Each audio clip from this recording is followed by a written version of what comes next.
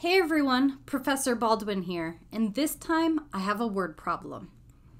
The height h in feet of a golf ball after t seconds is given by h equals 96t minus 16t squared. This is a polynomial. Our first question is, how long does it take for the golf ball to hit the ground? Well, what does it mean to hit the ground? That would mean the height, or h, equals 0 feet.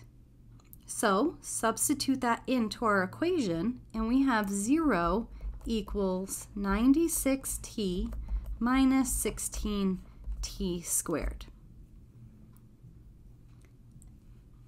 This looks familiar. Might look a little weird because the zero's on the left. So let's just shuffle everything around. We can add 16t squared to both sides, and we can subtract 96t from both sides. That leaves us with 16t squared minus 96t on the left equals 0 on the right. This is a little closer to the standard form we're used to.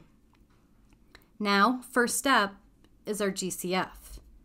16t is the GCF here, and that leaves behind a binomial of t minus 6, and that is equal to 0.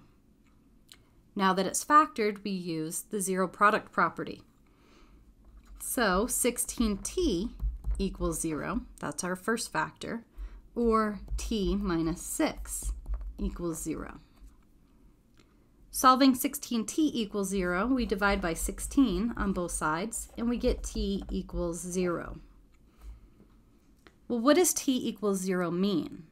That means time is 0, or that's when the golf ball is first hit. It's when we start.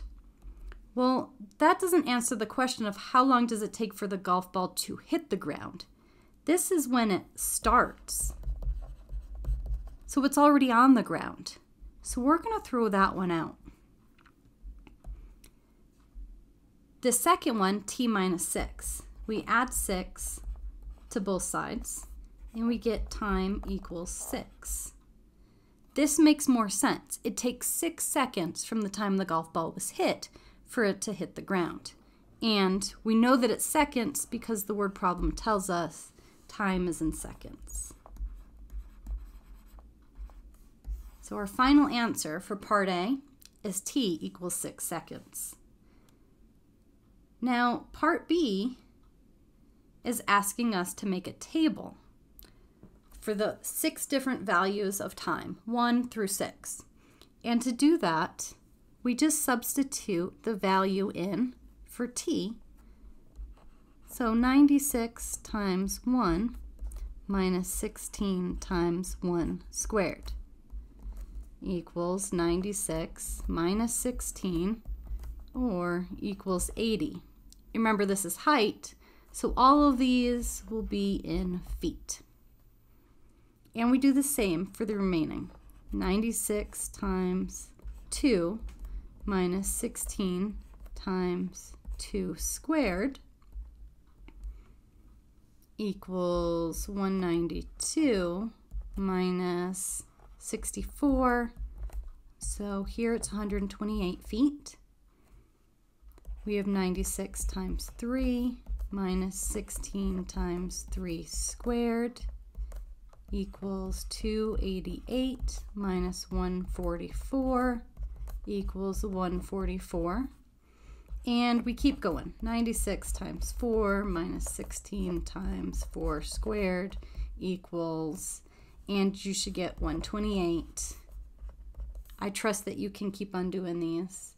At time 5 seconds, you should get 80. And we saw earlier, at a time of 6 seconds, it's back on the ground. So that's a height of 0. So where is it at the maximum height? That would be here, 144 feet at 3 seconds. Now, if you think about it, this makes sense.